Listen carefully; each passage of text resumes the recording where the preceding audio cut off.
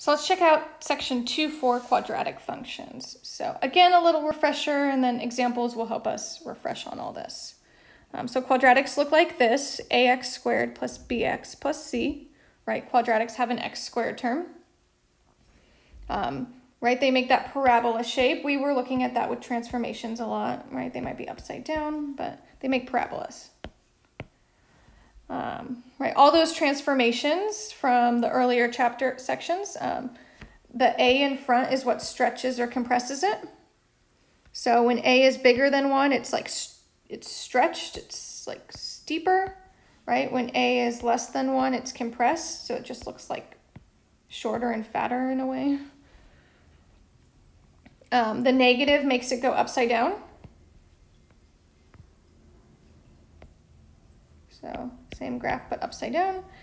And then the bx plus c is what makes it shift. So it's not an immediate horizontal and vertical shift. We'll have to check that out in a second. But those are what causes the shifts. So we'll have to maybe rewrite it to figure out those shifts exactly. But just makes it move left and right. So without bx plus c, it stays at the center. So the vertex, we can see in the graph below. We'll figure out how to find it in a second. We call it HK. It's like the lowest point, or for an upside down graph, it's the highest point. It's a peak. And then it'll always be symmetric about the vertex. So whatever that x value is, it's symmetric about that, right? I could fold that line and the graph would be the same. So let's figure out how to find the vertex. We may or may not have seen this before. So what I'm going to do is I'm going to rewrite ax squared plus bx in this new form. A times x minus h squared plus k. And you can kind of see the vertical and horizontal transformations better there. And so that's why the vertex shifts from 0, 0 to hk, right? The x's shift to h and the y's shift to k. But let's figure out how to figure out what h and k are, right? We haven't seen these letters before. So I'm going to do everyone's favorite thing, completing the square. So to complete the square, if x squared has a constant, you have to factor that out. It may have been a while since we've seen that.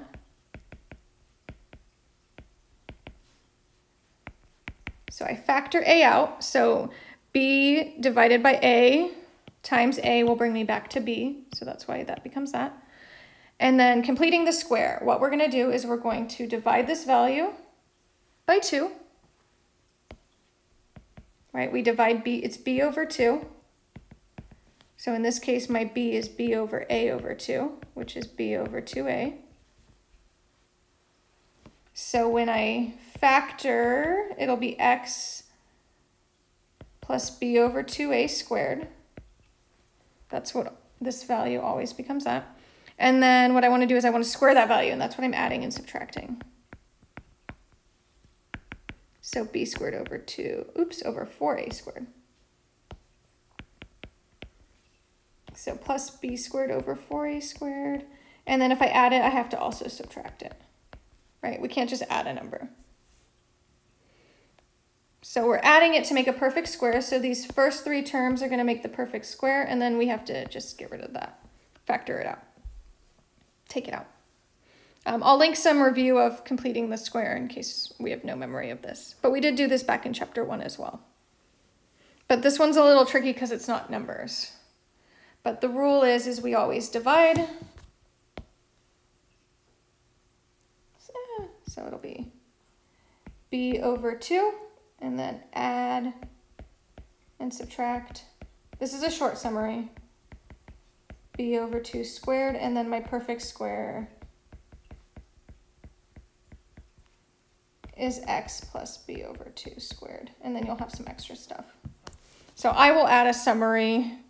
I'll add a video so you can actually watch the full process in case we don't remember.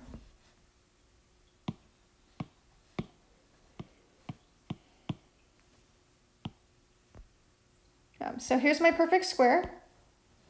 So I'm going to keep the a with that, and then I'm going to distribute the a to this one to get it out of the perfect square. So we get minus a times b squared over 4a squared plus c. And so my perfect square turns into x plus b over 2a squared. You can check that. B over 2a times b over 2a gives me b squared over 4a squared. And then the middle term would be this, right? B over 2a plus b over 2a will bring me to b over a. And so we get a is x plus b over 2a, and then we just get this mess. And then who really cares what this mess is? If you want to make it one fraction, we can simplify it, but we're going to actually ignore this in a second. So 1a goes away. We get b squared over 4a. So then we could do c over 4a, c over 4a. You'll notice it looks kind of familiar, but we're actually I'm going to give you a shortcut. And then if you hate this, you never have to do this again.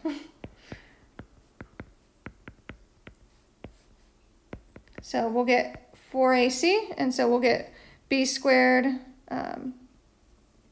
negative b squared plus 4ac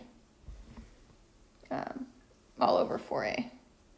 So I'm going to just make it a little bit clearer. I'll make this a plus sign and put a negative on the b squared.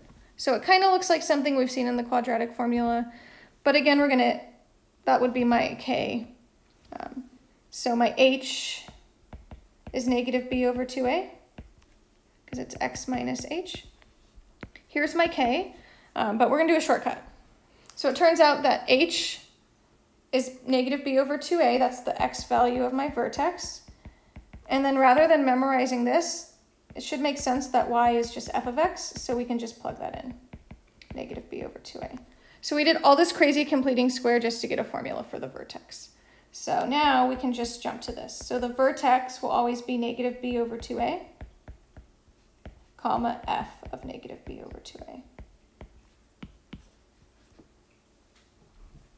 So I did all that crazy math and probably stressed you out just to give us the shortcut formula that we can just jump into now. So the whole point of all this is just to convince you, right? You shouldn't believe everything I tell you. And to maybe prove the answer a little bit, but now we can jump to the shortcut. So negative b over 2a is just this b and this a. So we'll find the vertex in a couple examples. A few more refreshers and then we'll do examples. So we have the y-intercept of 0c.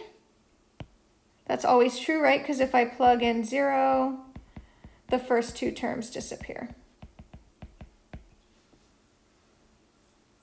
The x-intercepts come from the quadratic formula, right? Because it's when the equation equals 0. So if it factors nicely, you can do that or jump into the quadratic formula. So write this down if you don't remember it. It's a good formula to know. And then the discriminant is the number inside the square root, and that tells me how many solutions. So when that number is positive, we have 2 solutions. When that number is 0, we had only 1 solution, and that's because basically this piece disappears. And then when it's negative, right, we have no solutions because the square root is imaginary. Because we get imaginary numbers. And so how does that affect the x-intercepts? So when it's greater than 0, we'll get a graph that crosses twice. 2 x-intercepts.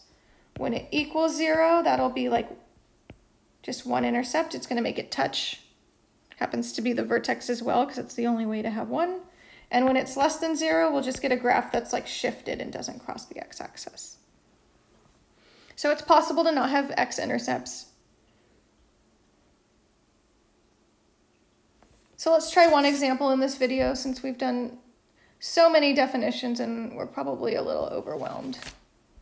A lot of information that we may not remember at all, or maybe we've never seen. So it might be a lot. So hopefully examples can help clarify some of this information. So let's deal with all those definitions I just told you. So let's start with a quadratic. We'll find intercepts, vertex, and then graph. And those 3 pieces should be enough to graph the function. So let's start with intercepts. I'm going to do the y-intercept first because it's easier. It just means x equals 0. So f of 0, we just plug in 0. I do this one first because it's easier. And we notice it'll match the C value. So 0, -5 is my y-intercept. Right, we could probably do that without plugging in, right? It's always C. My x-intercepts are when we set it equal to 0, -2x squared plus 4x minus 5 equals 0. I don't think this factors, you can try. But if it doesn't look like it's easy to factor, I just jump to the quadratic formula. So x equals -b plus or minus b squared minus 4ac all over 2a. There's YouTube songs if you want to try to memorize this. They're really annoying, so you will memorize it. So let's plug in. A is -2, B is 4, and C is -5. So we get -4 plus or minus b squared, 4 squared, minus 4a, -2, c, -5, all over 2 times -2. So we're going to get -4 plus or minus 16, and then we get -40 all over -4. 16 minus 40, what's that? It's negative, so that'll be significant.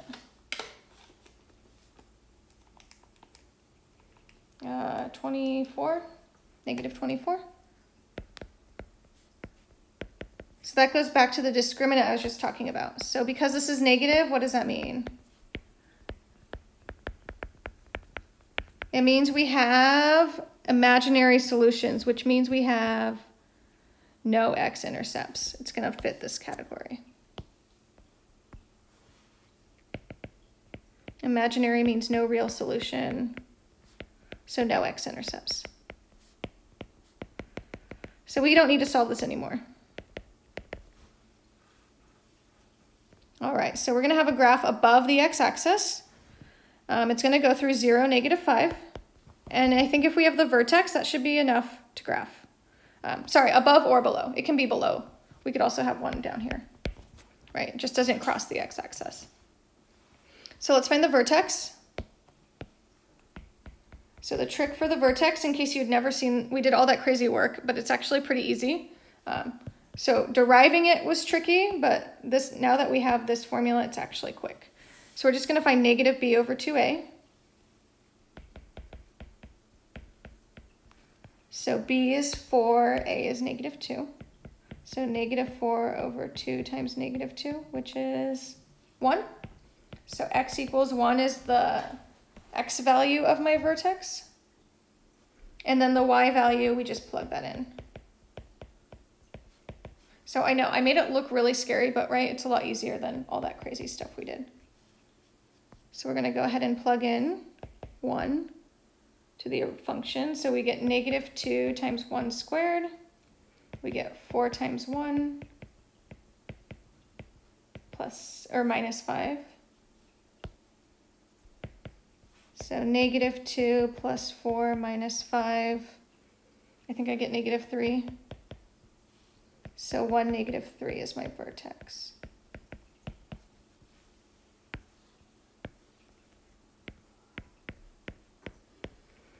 So 1, -3 is right here. And then I think we also had 0, -5 was my intercept.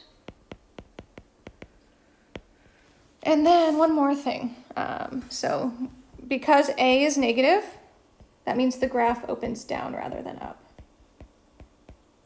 So it's an upside down parabola. And so we can sketch this, right? There we go. That's enough information to sketch it. We know it can't go up because it has no x-intercepts, and it also doesn't go up because a is negative. And so that is my parabola. So let's find domain and range and take a little break. So domain, remember, is x values, right? Numbers we can plug in.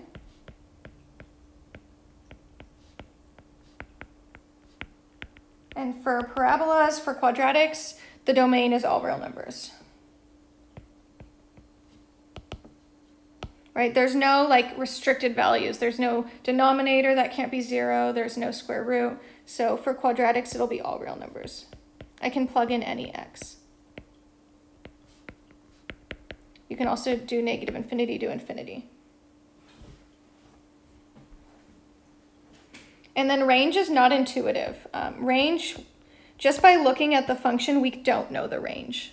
The range is the output, right? What y values are possible. So this is why we need the graph. The graph tells me that the y values are not all real numbers. If you look up here, right, none of those y values are happening.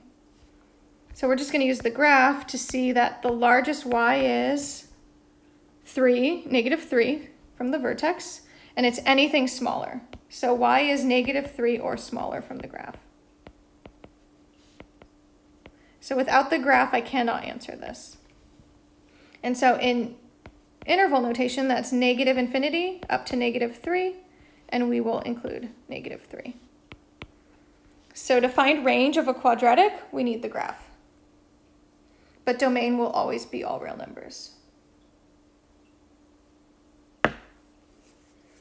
So let me know if you have questions. We have a few more quadratics, and then we'll be done with this section.